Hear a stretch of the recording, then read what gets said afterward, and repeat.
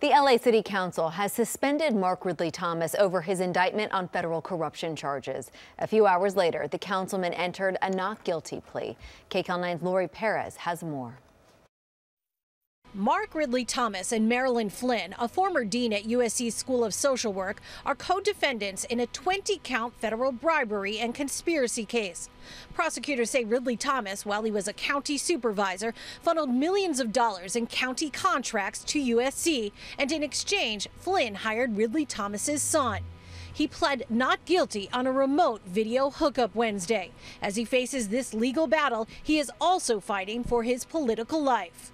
Thank you. For the record, that will be 11 ayes and 3 noes. This item is adopted forthwith. Ridley-Thomas's life of public service stalled Wednesday as the LA City Council voted to suspend him.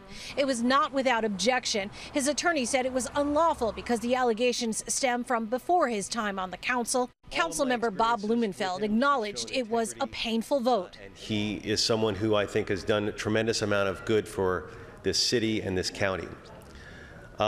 So it's painful because these accusations are also very serious. That's why some members say the suspension will really hurt the 200,000 residents of the 10th district, leaving them without representation. It's unclear yet if council will appoint someone or hold a special election. By taking this action today, we disenfranchise them totally.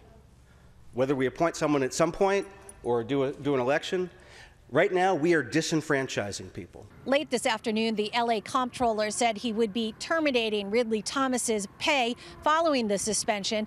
City council members earn nearly $224,000 a year.